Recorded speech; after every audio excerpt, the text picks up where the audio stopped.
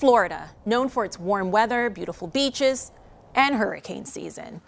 The Sunshine State's also known for having invasive species, like the green iguanas, cane toads, and Burmese pythons. Oh, and let's not forget termites. Termites chew through $5 billion worth of property every year. There are more than 2,000 species of termites in the world, and about 40 species in the United States.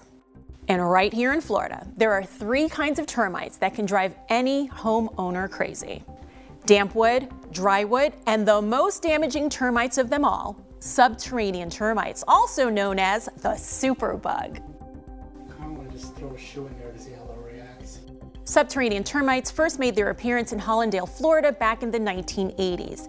And since then, these little critters have made their way to every major city in Florida. I'm talking about Jacksonville, Tallahassee, Pensacola, Orlando, Tampa, Fort Myers, and Miami.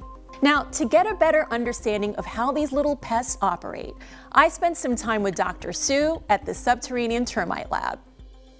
Subterranean termites form a colony in the soil. They come from the soil, get inside your house. No obstacle will stop subterranean termites. These 1/8 of an inch insects are determined to feast on the wood that's supporting your home.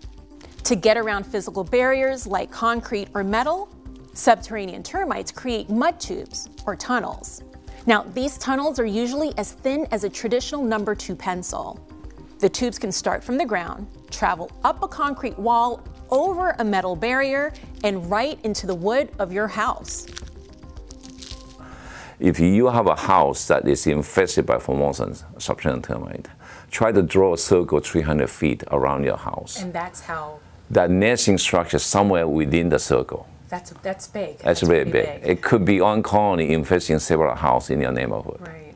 And you have several million termites infesting there. I want to take a moment to clear up a couple of things. You might have heard or read somewhere that termites spit acid. After decades of studying termites, Dr. Su said this simply is not the case. You see there's a tiny sticky stuff coming out? Yeah. Those are what they call defensive secretion. But it's not burning. It's not acid, okay? It's otherwise my arm will be melting. Right. It doesn't do anything. It's just biting me. That's all. Do you feel it biting you? Yeah. Okay. Yeah, What does it feel like? Well, I do a pinch. Okay. Normally I would put my hand in there, but I did mosquitoes last time on that. You may have also heard or read that termites have an appetite for concrete. Can termites chew through concrete? No, they do not eat through concrete. And why is that? Because concrete is really very tough material. But here's the thing, termites can crawl within the cracks of concrete. This would be, all the size crack the subterranean termite would need to get up into your house. So if you could imagine this being maybe inside your house, under carpet, where your wood framing is just sitting, right here on the floor, they can come up right through, if this is cracked all the way through, to the underside of the soil, they'll come, I've seen them, come right up through here. I've seen houses where they've had carpet and they've literally just built mud tubes right down the crack to get to a wall somewhere to eat that wood. So, and you never know that they're there because you don't see these cracks because your floor covers it and things like that.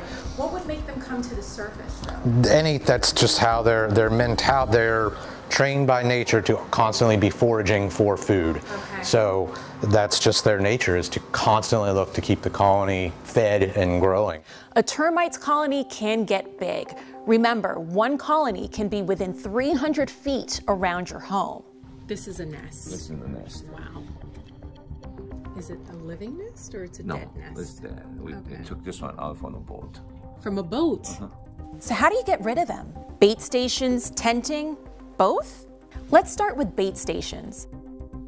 And then this guy just goes right down into the hole right there. And we check that every year. There are several termite bait stations on the market, and Dr. Su invented one of them. His invention even got him into Florida's Inventors Hall of Fame. So I'm pretty sure he knows what he's talking about. This is one of the 2 products we know it works very well. And this is Centrical system. We invented here at the University of Florida campus. And you put this station flush into the soil like this, and it's probably 20, 30 of them around your house. So inside there, we have bait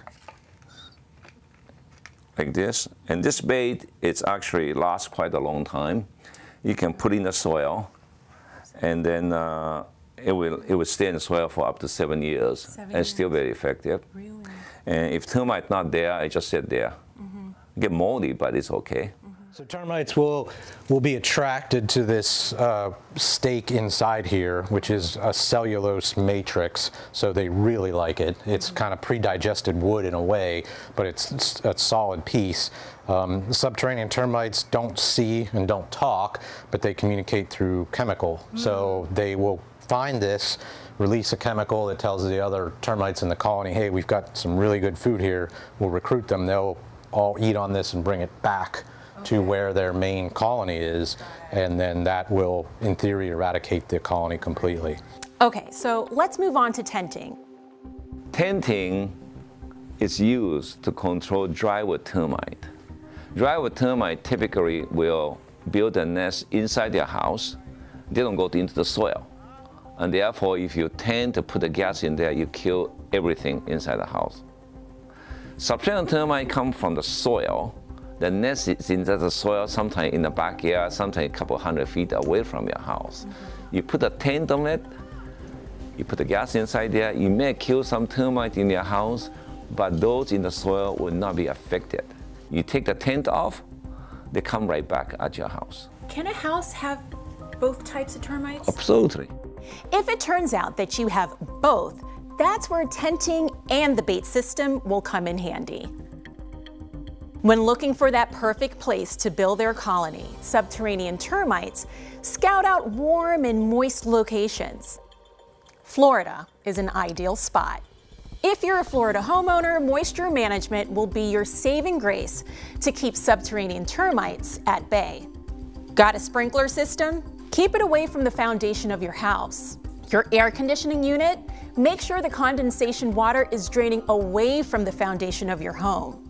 Next one is don't let the wood touching the ground and connecting to your house. Don't let the wood that's touch the ground to connect into your house. Connect into your house. Because they will travel from there to get inside the house. For example, if you have a raised foundation and you store wood underneath the crawl space, termites will get to it and then they'll move on to the wood in your house. Invasive species can be tough to deal with, but there's always a solution of how to deal with them the right way. If you have questions about pesky critters, just send us a note to the email below and our team, probably me, will look into it for you.